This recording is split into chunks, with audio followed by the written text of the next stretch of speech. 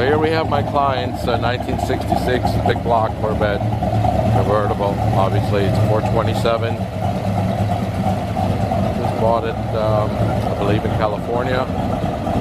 Now the car came in with some major paint issues, even though it had been restored.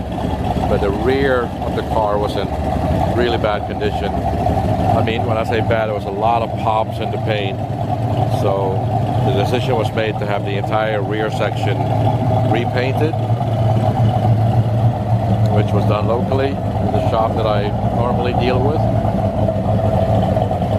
because the pops were just horrendous.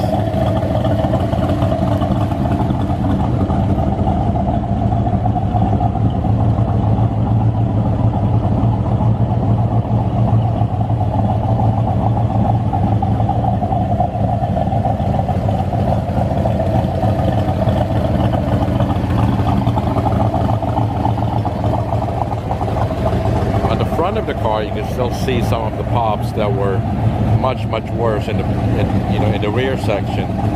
But if you look real close on the hood, you'll see plenty of paint pops.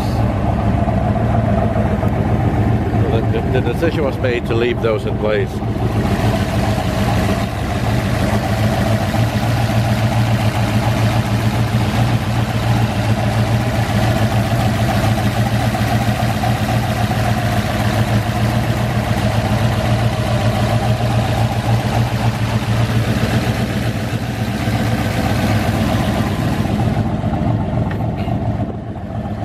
I did a paint correction, which definitely did not make the car perfect, because again, there's so many other cars that come in, way too many other issues going on. But the paint was still corrected to a pretty good condition, and then ceramic coated.